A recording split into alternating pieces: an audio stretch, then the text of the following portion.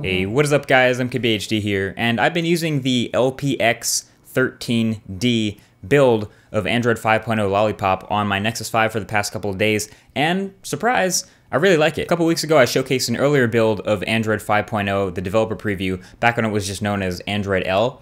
But now with Lollipop, there are a lot of new features, and this build is as close as we have now to final. So this is a rundown of a lot of the new awesome features that I think people are gonna like. So right off the bat, two words you're gonna hear a lot when it comes to Android 5.0 are material design. And while that's an entire redesign of all of Android, you can probably sum it up best in one word, which would be animations. Basically everything you touch brings something onto the screen or moves it off. So you know exactly where things are coming from and where they're going, and that's the whole point. So the straight up unlock screen here, or just unlocking into the dialer, will give you an animation, or unlocking into the camera, and you can see the animation shows what you're doing isn't just popping out of nowhere, it's coming from somewhere. And same with the new app drawer, it springs to life out of that button instead of fading in out of nowhere like before. And you'll see a lot more transitions and animations all over the place in Lollipop just like this, so it keeps with the whole theme, and I would actually consider that a feature. It's legitimately helping with creating an intuitive UI, although it still doesn't help that the back button in Android is still just as inconsistent as it has been in previous versions. But there are a lot more helpful animations that you'll notice every time you pick up the phone, which is really cool. And it's also awesome to see these animations really always running at a pretty high, decent frame rate, especially since this is a Nexus 5, a one-year-old phone, and hopefully Android L on older devices or lower end ones will still be just as fast. At least I hope so. So if you're thinking Nexus 6 is going to be too big, looks like Nexus 5 is beginning to look like a steal at under 400 bucks. So first off, there's a new Google Launcher, app drawer, and wallpapers, now all material design themed, if that makes any sense. I already showed you the app drawer animation, but check out these new wallpapers here too. Some of them are pretty sweet looking. And I have my favorites, but I'll link a downloadable album in the description right below that like button if you want to check some out too. Next is the notification area, which has also been redone. So you can see all your notifications and obviously all the same functionality as before, but now you have a clear all button, which was gone in the previous build, so thank gosh it's back.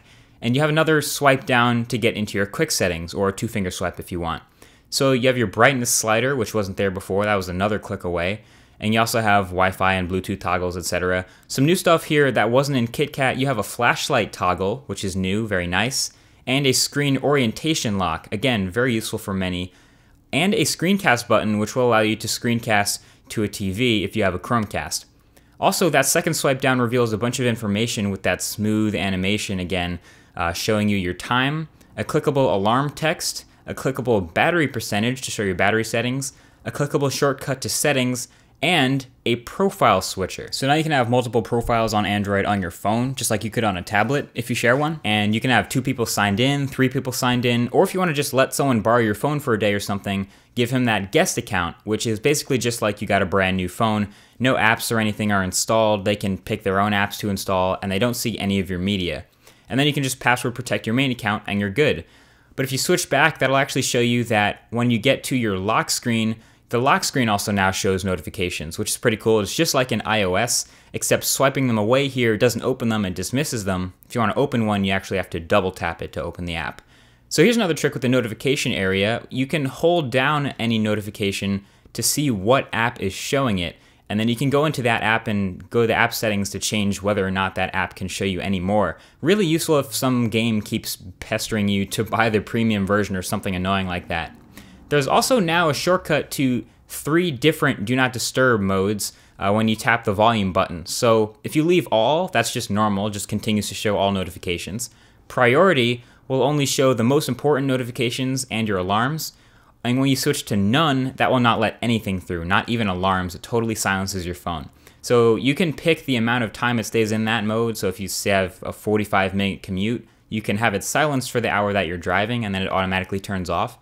Also, you can choose what priority mode includes. So you can choose to have text messages included or calls included. Basically, customize it to your liking. I always leave on priority mode when I go to sleep so that the only thing that can wake me up is my alarm.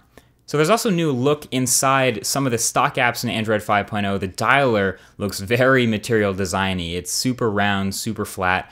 There are animations everywhere. There's a new in-call look, so if you call someone, and it looks pretty clean. The one thing I don't like is that the hang up button is now way smaller. I actually liked it when it was a huge full screen thing, so I could just end a call without thinking, but I guess I'll have to get used to the smaller centered one.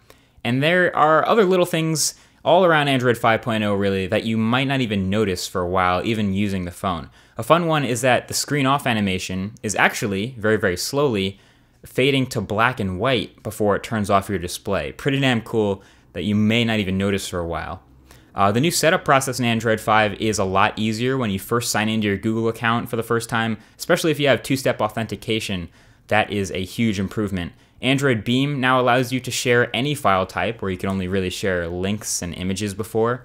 And the keyboard in Android is redesigned, and the letter presses look a little bit different from before as well. You can also use NFC or Bluetooth devices like smartwatches, for example, as a trusted device to let you bypass your lock password. They call this Smart Lock, and it works very well. I use it with my Moto 360 all the time. And also now if you have multiple Google Chrome tabs open, all of them will show up as separate activities in your multitasking carousel. So you can open them up or close them by swiping away one by one in here. Oh, and you also notice they kept Google Search available in the multitasking menu as well. I don't know how useful that is, but it's there. The new clock, believe it or not, the clock app changes the color of the background depending on the time of day. So if you're in the middle of the day when the sun's out, it matches the sky and it's all blue. At night, it goes dark purple, etc. I think that's pretty neat. And there's now a battery saver mode that prompts you to turn itself on at about 15%. And once you turn the battery saver mode on, your notification bar and bottom nav bar turn bright orange, so you can't accidentally forget you have the mode on. And this will turn off most of your background data. It turns the vibration motor off, basically turns your phone into a local media player, but hey, it gets you an extra hour or so out of the end of your battery, which can be useful for a lot of people. Now here's one more really good one, screen pinning. So let's say your friend wants to borrow your phone and say, hey, dude, let me borrow your phone, I just want to make a call. And I trust you, friend. I trust that you're gonna just borrow my phone and make a call and not buy a $3,000 paper shredder on Amazon 2 minutes later. But if I can guarantee that, if I can guarantee you only use the phone, then that would be really nice. So if you go into security settings and enable screen pinning, you can then go into your multitasking app, pick the app you want to screen pin, let's say the dialer, and then you can pin that app to be the only app that you can use. So then you can confidently hand him your phone knowing that he can't get out of the dialer or do anything else crazy. He can just call someone, and that's it. Of course, assuming he doesn't know how to exit screen pinning mode, which is a long press of the back and recent apps button at the same time.